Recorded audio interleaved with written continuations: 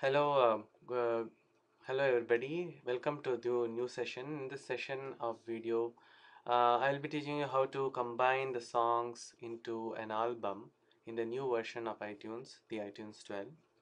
And the steps to be done to include will be shown in this video. So, for instance, we have to combine this four songs, maybe 7, 8, 9, and 10 and 11. So 1, 2, 3, 4, 5. These five songs, if I have to combine into one album, so this is the step we have to take.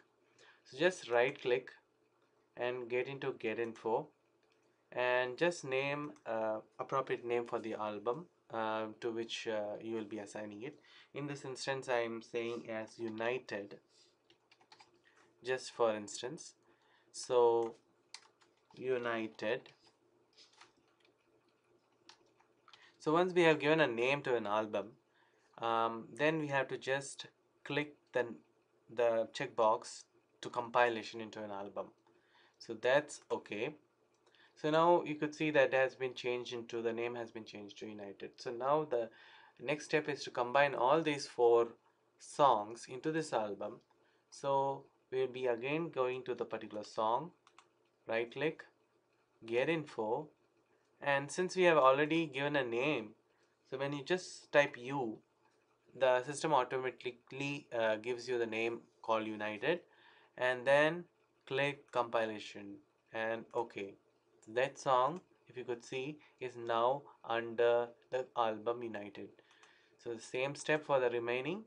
Get info, type in the name, just the first letter is enough, and tick as an album. Again, get info, album name United, and compilation OK.